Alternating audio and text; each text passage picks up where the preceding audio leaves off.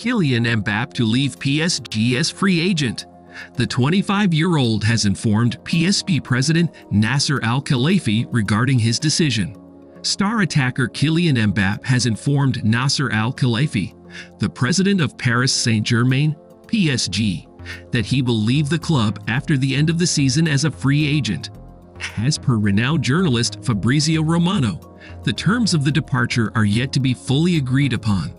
PSG and Mbappé will communicate together about the latter's exit in the upcoming months. Earlier, Le Parisien reported that PSG have decided to prepare a mega-money offer to make their Mbappé stay for 2 more years. Mbappé has been a long-standing target for Real Madrid in recent years, but a move to the Santiago Bernabéu has yet to materialize.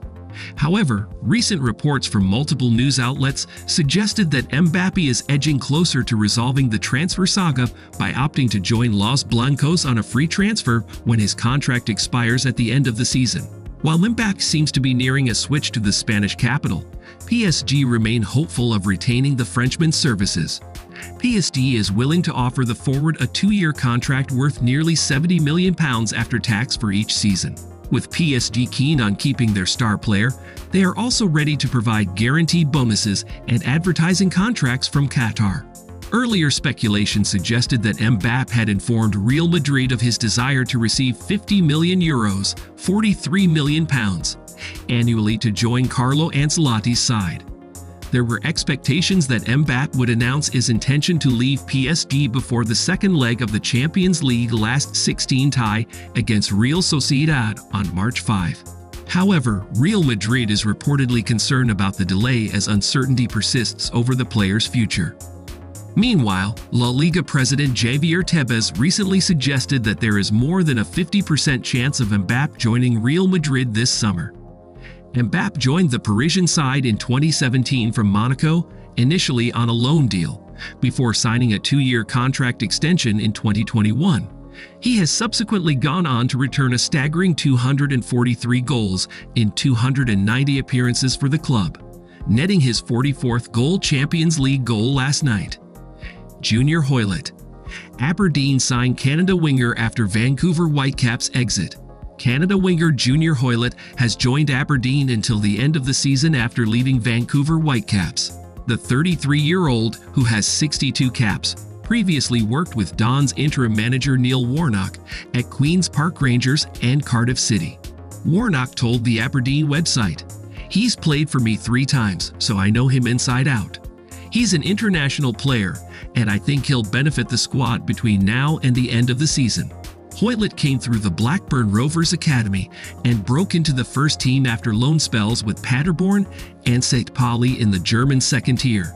Having left Reading, he made 9 appearances, only 2 of them starts, as Vancouver finished 6th in the Western Conference last season and made his latest appearance for his country against Jamaica in November. Hoilett reckons it was a no-brainer to link up again with Warnock. "It's a great opportunity, and I'm just happy at the prospect of getting back out there playing football again under a manager who knows how to get the best out of the squad," he said. "I've no doubt he'll get everyone working together. I still have a lot of fire in me for the game. I want to enjoy playing football again. I have been keeping fit training with Reading and just waiting for the right opportunity to come along. When the gaffer phoned, it was a blessing. I can tell already from the welcome I've had that it's a great club." Man City boss Pep Guardiola, not the man to tell Erling Haaland how to score. Even the very best strikers occasionally have a day to forget, as Erling Haaland found in his side's draw against Chelsea on Saturday.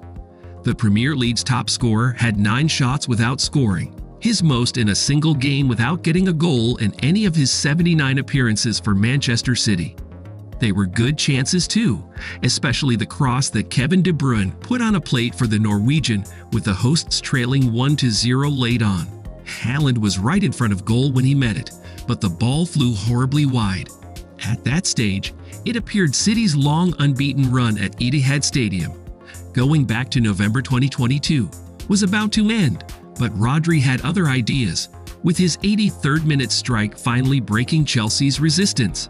City could not find a winner and have lost ground to Liverpool and Arsenal in the title race, But their manager Pep Guardiola put the blame for a draw on a poor first-half performance, rather than the inability of his star striker to find the net. Will Bayern Munich and Real Madrid be upset by the underdogs? The leagues in Germany and Spain have produced unlikely title contenders this season, and Saturday could prove to be a pivotal day as the underdogs take on the traditional powerhouses. In the Bundesliga, Bayer Leverkusen are top of the table and host Bayern Munich, who are second and 2 points behind Xabi Alonso's side. In La Liga, Girona traveled to Real Madrid knowing a victory would take them above Carlo Ancelotti's side and into first place. BBC Sport takes a close look at the two fixtures that may prove hugely significant in who ultimately wins the league titles. Leverkusen threatening to thwart Kane's trophy hopes. When Harry Kane moved from Tottenham to Bayern in August, it seemed like the end of his long wait for a trophy was a foregone conclusion. The German Giants have won the Bundesliga every season since missing out in 2011-12, but in Kane's first campaign their hopes of continuing that run are coming under real threat from Leverkusen.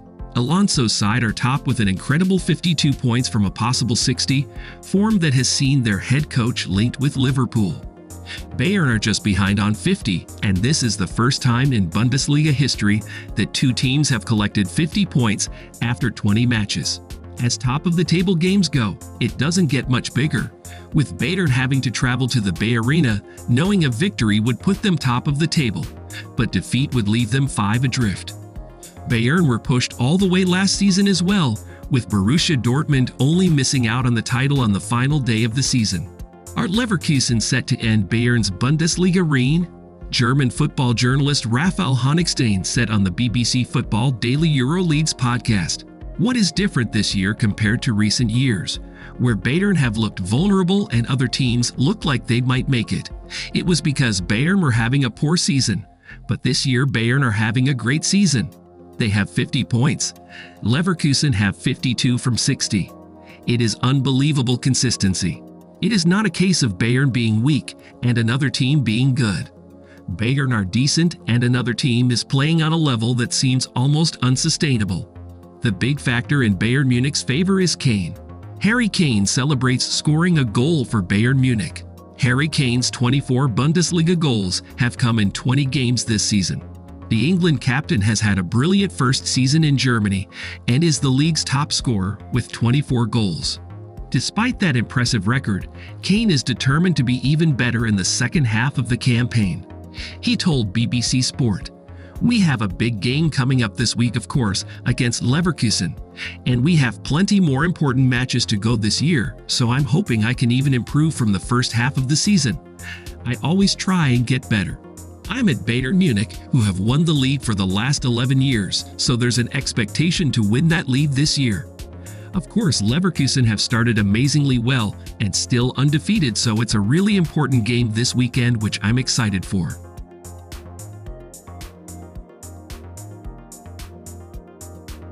Borussia Dortmund beat Freiburg in another Bundesliga game, delayed by protests against an investment proposal by the German Football Association. After 36 minutes, tennis balls and chocolate gold coins were thrown onto the pitch from fans in the Dortmund section to cause a 10-minute delay. Home captain Emmerken spoke to supporters before the game restarted. Dortmund clinched the win thanks to 2 goals from Daniel Malin and 1 from Niklas Füllkrug on his 31st birthday. After Füllkrug's goal, England winger Jadon Sancho came on as an 88th-minute substitute and had a shot saved by Noah Atubolu and headed the rebound wide. Sancho, looking for his first Dortmund goals since returning to the club on loan from Manchester United, also had another chance but could not direct a volley goal-bound. Edin Terzic's side are unbeaten in 8 competitive matches since a 3-2 home loss to RB Leipzig on 9 December. In December, a majority vote by German clubs approved a proposal to sell some Bundesliga TV rights in exchange for investment capital.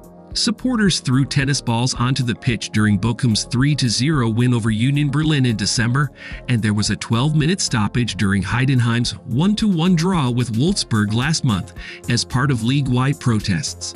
On 20 January, Dortmund's 4-0 victory at Cologne was subject to an 8-minute delay with tennis balls and gold coins thrown onto the pitch from fans from both teams. On Friday, there was also a protest during Hannover's 4-3 win over Hamburg in Bundesliga 2. Hamburg fans chained 6 padlocks to the goal and netting at halftime, 3 locks to either post at one end, with the padlocks having to be cut off before play could resume. In the Dortmund-Freiburg match, a number of tennis balls and chocolate gold coins were thrown onto the pitch behind the goal the hosts were defending in the first half. Dortmund goalkeeper Gregor Kobel was shown kicking and juggling one of the tennis balls while the objects were removed. Banners were also held up by fans, with one sign saying, "No to investors in the DFL, German Football League." More tennis balls were thrown onto the pitch after 60 minutes, but that did not result in a lengthy stoppage.